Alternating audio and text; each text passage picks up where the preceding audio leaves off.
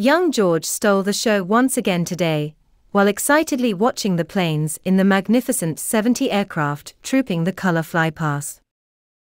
And also it was Princess Charlotte who stole the hearts of the crowd, as she waved enthusiastically at the onlookers like a true little princess. But it wasn't just the younger generation of royals stealing the show.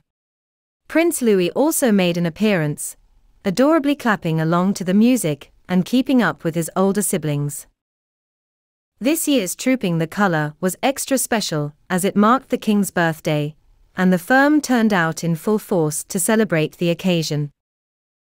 The Duke and Duchess of Cambridge, along with their 3 children, were joined by other senior members of the royal family such as Prince Charles and Camilla, as well as the Duke and Duchess of Edinburgh.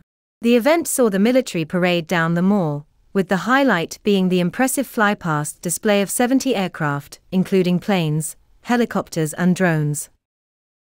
The young royals may have stolen the show, but it was clear that all members of the firm were greatly enjoying themselves and each other's company.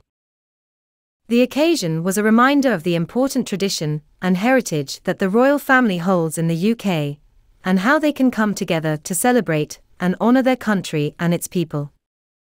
The Trooping the Colour event was a resounding success, with the young royals showing their excitement and joy for the occasion.